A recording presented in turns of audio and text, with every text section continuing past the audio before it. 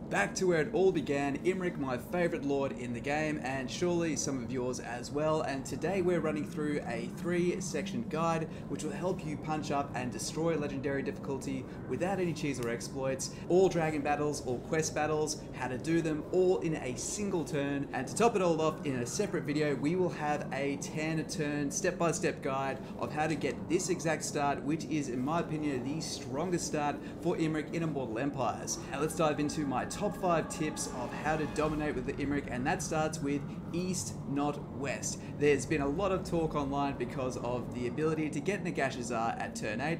Credit to One Take Man, so he's an up-and-coming YouTuber, please check him out. I do disagree with this being the best way to go about it, but it creates some excellent conversation, and rather than pick that apart, I want to push to you guys, at the end of this I'm going to link it, he has a guide of how to get an absolute banger start with Grimgor. His way is just unbeatably good, so please at the end of this video check him out and check out that video because it is just money. So going back to this, Nagashazar you can take by turn 8, but since quite early in the life cycle, this has always been my preferred playstyle with Imrik because you don't get surrounded as easily, especially with Chaos Dwarves here now. You are so likely to be overextended and attacked in all directions. Also, when you move to the west here, you have mountains, you have areas where people can underway and you can't. You are slower moving through this terrain. They're not, so a huge part of Total War is not giving into your opponent's strengths and keeping them to where you are strong. We are an elf, we are going to be strongest around the coastline and away from the mountains, so build yourself around that instead. In 10 turns, you can capture the Dragon Isles, and the best thing about this is it's a choke point right here, and what you can do from here is you can destroy Gorst, build yourself up here. Sooner or later, Gorst will declare war on you, and that's just fine. You can set up ambushes, and there we go, he just ran into one, so this whole area has excellent ambush success chance.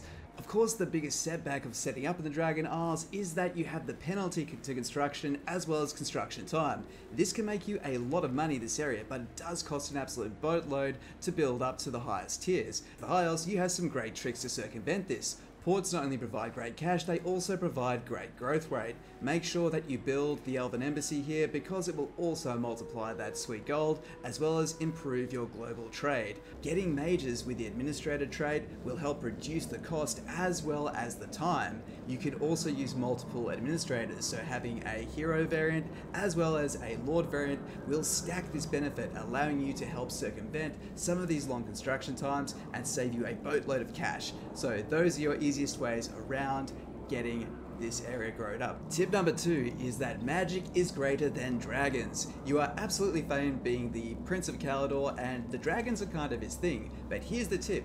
Both Imrik and his mage Mikaela, who's the MVP, can both get dragon mounts. You don't need to put dragons in all of your armies, and you can use them as a reserve force. As such, you don't actually need to rush to get them. The dragon hunting mechanic has 2 advantages in the early game.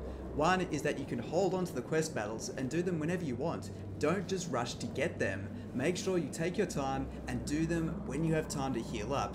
But doing them opportunely will allow you to have the dragon up your sleeve, give you an extra item, as well as provide you with a lot of gold, so they can have their uses on your more quiet turns. Challenging the dragon will give you a quest that you can interact with at any time. You can actually pocket all 5, like you'll see me do, and then do them all at once or whenever is safe or convenient with you. The other one that I only recommend on the very first one, not any time after, is bargain with the dragon, and this will give you 70 influence. But a hot tip here is that you might want to have that influence the very first dragon encounter. So here's the rule you should follow. If the first dragon encounter you get, you'll be able to see up here who it is. If it's the black dragon or the forest dragon, always get those. You want those as your first fights because they're the easiest and provide great benefit.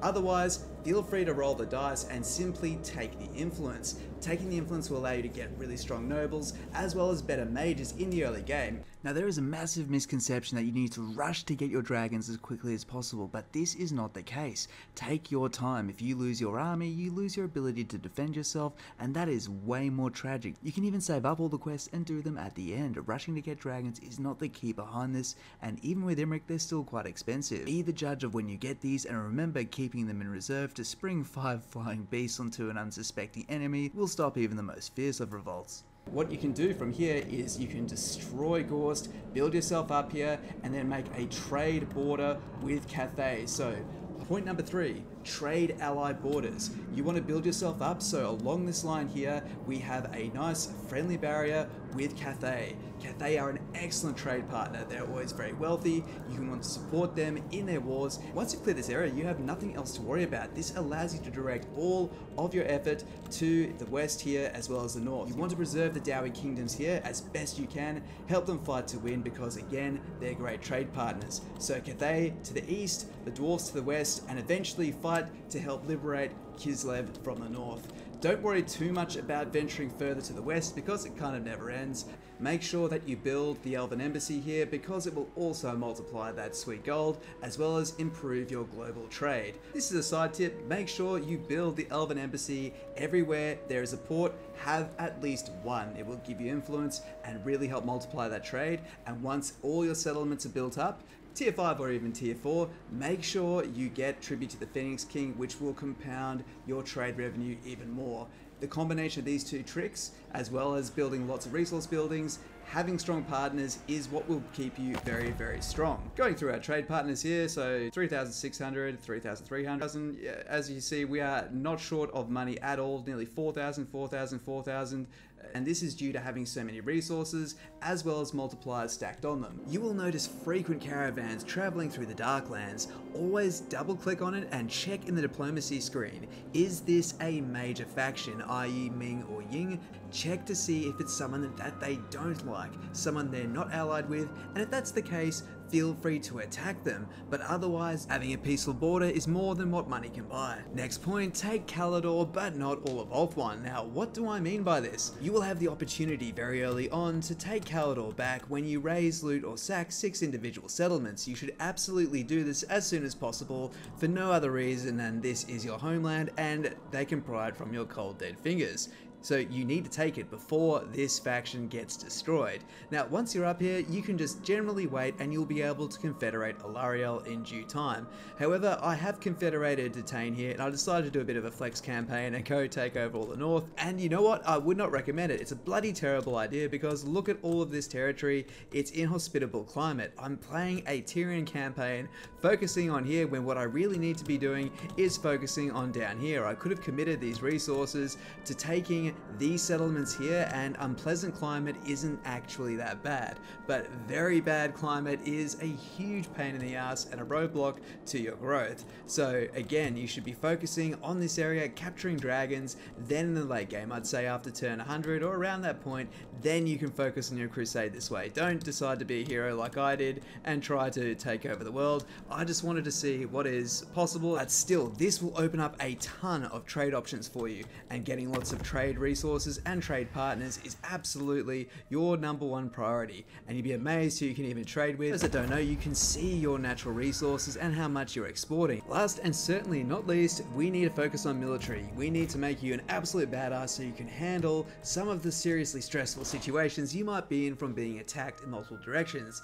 This means efficient armies. As you can see here, this is a very bare bones army. See the video next week and you'll see how we defeat 5 dragons plus a quest battle in a row using only this. Now, nobles are excellent. You can use them to bolster your army with conscientious or emollient, but this is one of the easiest traits to find, and that is honed. And this will increase your melee defense and attack on your spear units. You can get 2 of these in your army, giving you a boost of +10. These basic spearmen are almost acting like pseudo Silver and Guard with 63 melee defense. That is bonkers good for a basic unit. But what I would typically do is replace these spearmen with Silver and Guard. You only need a single barracks in your entire empire. I only build 1 up to tier 3 because you don't need them, but you can globally recruit these guys in 2 turns. So to spend a turn, just disband these guys like so, and then hire 3 Silver and Guard. Yes, it keeps your army still for a couple of turns, but these guys are worth it. Get 9 ranks on them and you will never ever look back. If you're struggling a bit more later, pass these archers to another new lord and then hire Sisters of Avalon, though I'd recommend doing that locally because it will take forever to do so. In terms of leveling Imrik up, you really have to be aware of your military in the early game. So your absolute priority, of course, is first of all Right Marcher to improve your movement, then max out Bowmaster. Your basic archers will carry you most of the game. Also, you should always have 5 spearmen in your army to hold that line, and this is an excellent upgrade, helping those spears bat well into the mid game and even beyond. Around level 13, you will be able to get his personal tree, and this is his strongest skill. Plus 3 heroes and being able to hire nobles at any province is amazing, and this should always lead you. His personal tree has some good and some forgettable abilities, but you always want Dragonheart, False Armament, as well as Ancient Pride, but this can wait. Don't boost dragon abilities until the mid to late game. Don't bother with Skymaster until you're around level 30. You will have enough points to max that, and of course max all the abilities to make a dragon stack work, but before then, get favourable wins to boost level 7 archers as well as a movable force, so those Silver and Guard can really punch up, and you don't need to spend a lot of money on his army. After this, make sure you build along his personal tree, get melee defense and a melee attack, and then Lord of Dragons. Even if you don't proceed any further down this tree, this ability is an absolute death sentence to anything you run into. You can slay dragons, lords, anything by crippling their ability to fight back. This alone will make dragon battles that much easier. Moving along, you can continue down the bottom line, and it can be recommended because Quartermaster 9% upkeep as well as an additional 8 will really help reduce your army. It doesn't matter, dragons are still very expensive even though you get your discounted for being Imrik. And once you hit level 30, once you're built up, that is when you drop 3 points into Skymaster and a point in Heart of Flame, and those dragons can really rip. And of course, get Dragon Pact as soon as you can. It's a free casting of Piercing Bolts of Burning. Imrik is not the main character in his campaign. Mikaela the Fire Mage is. She will do 90% of the killing in just about any of your battles. You can also bolster up with many of the amazing quest items you'll obtain through completing Imrik's quest battles. So just make sure every time you finish a quest battle, look at the equipment. You can put them on your nobles, particularly on your mage, and of course on Mighty Imrik himself. Keep 2 nobles, I would really recommend that. On foot or on horse, they can hold the line very well, and on the eagle, they can intercept flying units, very useful in the quest battles, as you'll see. You do not need to build more dragons because you quite simply obtain them through quest battles. Honestly, just spearmen and Silver and Guard, as well as archers upgraded to Sisters of Avalon, are all you will ever need, plus these guys. But also, if you get the chance of the Lawmaster of Hoeth, they are an excellent line holder, and their Earthblood can heal your characters. So those are my top 5 tools. So the rundown is: take the Dragon Isles first in 10 turns, check out the walkthrough on how to do that, make peace and help consolidate Cathay, keep them as a powerful trade ally, help back the dwarfs, keep them alive because they will make you rich by being their friends, control the Darklands here, make sure you get yourself secured up to here, and then you can start fighting off chaos, helping the good guys here, and then start invading down here. So it's all up to you from there, but the priority is take this front secure and then help the dwarfs win here. If you can do those 2 things, you will never ever die, and because this is such a hard base to get to, it is well worth the investment. I never even attacked these guys because it wasn't really worth it. And in Ulthuan, don't do what I did here. Don't be a hero and decide to go on crusade. Just get yourself Caledor, take your time. Your game might last a bit longer, but it will be way more fast paced, trust me. Stay tuned for the dragon battles, and I'll see you soon.